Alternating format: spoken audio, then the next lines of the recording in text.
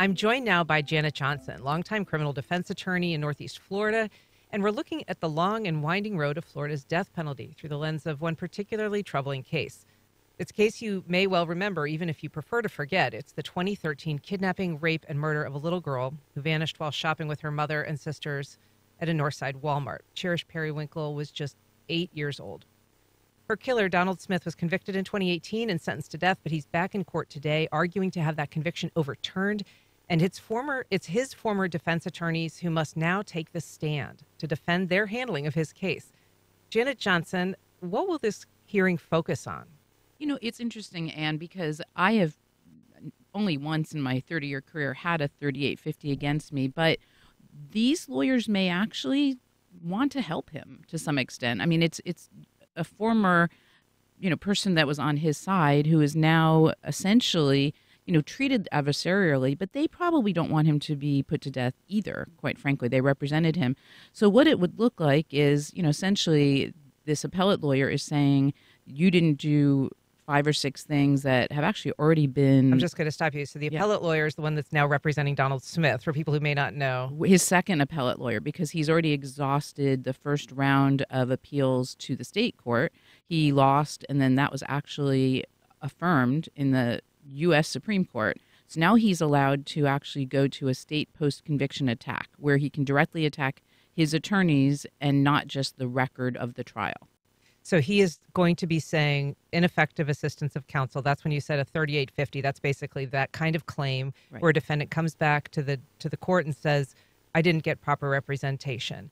Right. So this hearing, he's going to be putting his own attorneys on the stand. Exactly. And those attorneys are essentially going to be defended by the state attorney's office, who previously opposed them. So that would be Sheila Loizos, who is an appellate attorney at our local state attorney's office. And she has already come out and said the evidence was overwhelming. Nothing his attorneys did could have possibly affected the outcome.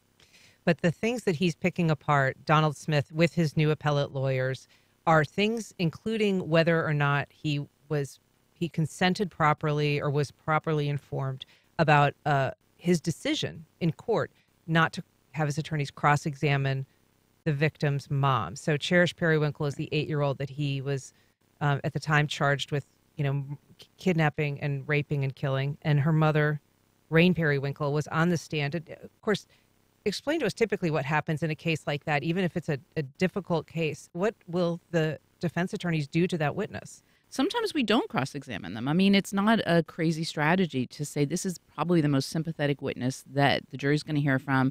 Me getting up there and sort of, beating her up over, well, you said his shirt was red and it was really white, is not going to probably score points, and it could actually deduct points.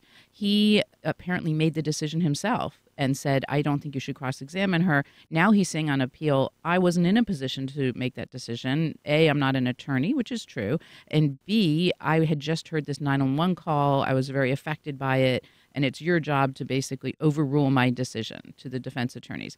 The defense attorneys may say, we concurred with that decision. We actually think that there was no point to be scored by cross-examining this woman who was very sympathetic, and it wasn't going to necessarily negate the video evidence and the DNA evidence. So we decided as well not to do it.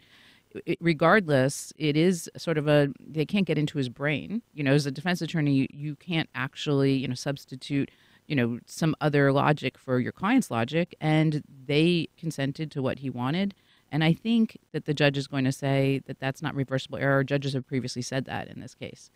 Looking back at the record, this was a decision that he seemed to make on the fly, but they tried to put on the record in open court, what he was saying, and the judge questioned him at length.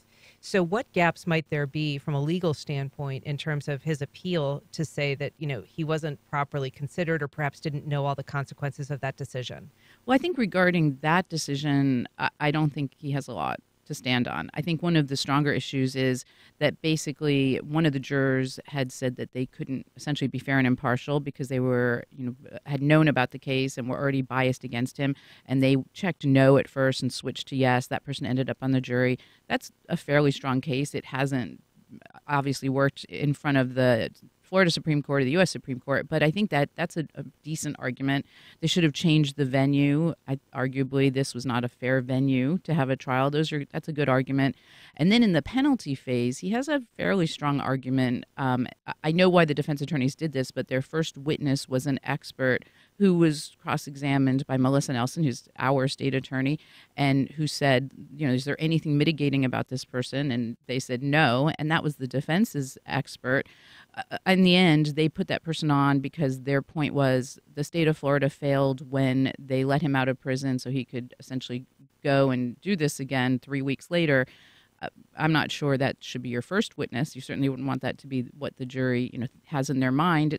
That's a pretty decent argument, I think. I'm not sure it's going to work, but it's a decent argument. Yeah, that was Heather Holmes, who was the right. She's a psychologist who examined him, and she said that she had concluded he was the most dangerous pedophile she'd ever encountered in her career. Right. Now, at that point, we're not talking guilt or innocence. We're talking death or life. And, defense attorneys will argue, and Al Chipperfield, who was a public defender for years, he had one of the best arguments is, he's going to die in prison either way. The question is whether the state of Florida decides when that is, the governor, Ron DeSantis in this case, or whether God decides when that is. And, that the argument isn't this guy's a great guy, you should let him out. The argument is he's going to die in prison, but don't make it the death penalty that decides that.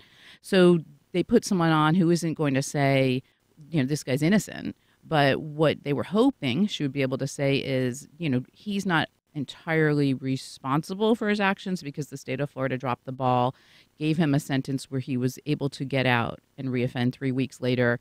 The jury obviously wasn't swayed by that at all. Yeah, there was one interesting thing that I remember came out at the original trial, which was that he'd actually tried to Baker Act himself just hours really before this incident happened. So that was one of the things that they said the state failed to kind of keep him in custody as dangerous as they knew he was. But I want to ask you about the death penalty, just kind of big picture, because I think a lot of people are frustrated when they realize a case like this has gone on and on. For families as well, every time a case or is an appeal or a motion filed, they're notified. So this kind of remains top of mind for them.